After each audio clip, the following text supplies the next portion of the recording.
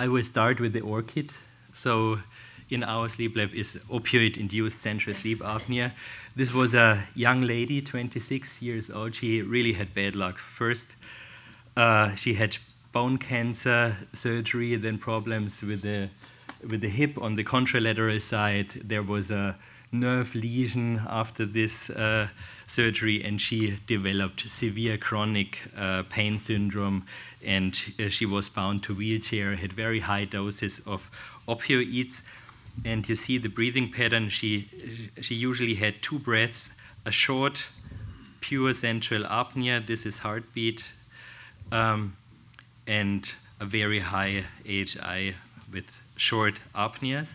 What's important in opioid-induced central sleep apnea is to measure CO2, because textbook knowledge is opioids may lead to hypoventilation, but this is not very often the case. Most of opioid patients we see have normocapnia or even hypocapnia. Also, this case, she was normocapnic. We have to try CPAP first, and when you have seen the breathing pattern, that's what we expect. It doesn't change at all on CPAP. So in this case, we applied adaptive servo-ventilation because she was normocapnic, short the pressure settings. So we have the variable EPAP, which works like an auto CPAP device, usually from 5 to 12. Then we have the pressure support.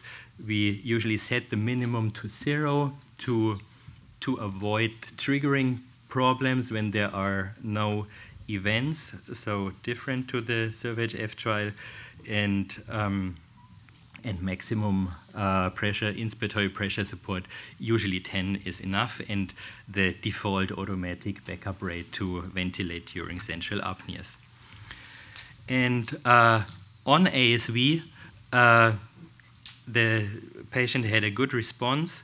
Most of the time it was pure ventilation, like BiPAP ST, and in REM sleep, when we have the likelihood for central apneas is lower, we saw the spontaneous breathing of the patient, and actually the sleep pattern was not optimal, but it improved significantly, and also the patient had a symptom relief, and the excessive daytime sleepiness improved in this patient.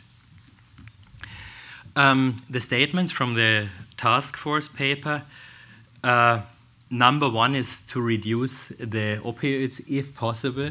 We had some success in this case, and therefore we have to restudy sleep apnea in this young lady. And most data suggest that both ASV and bilevel positive pressure are superior to conventional CPAP for elimination of opioid-associated CSA. And then is the question, when do we use bilevel PAP ST or when ASV?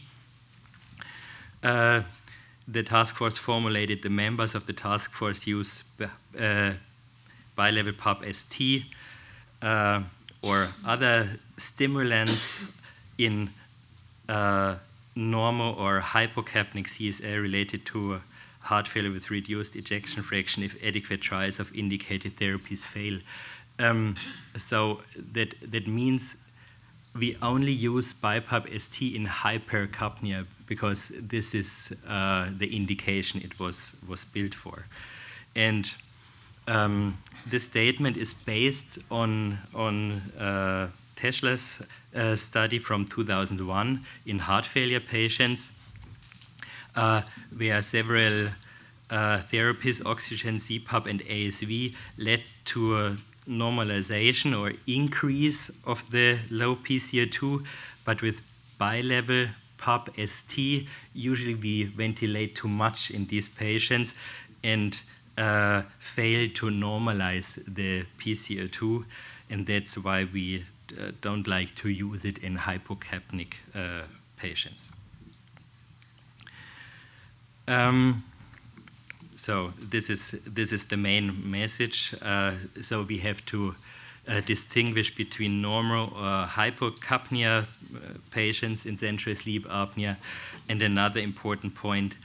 I think we should not treat central sleep apnea with an AHI of 6 or 7. I think the relevant severity begins above 15, although this is, of course, also arbitrary.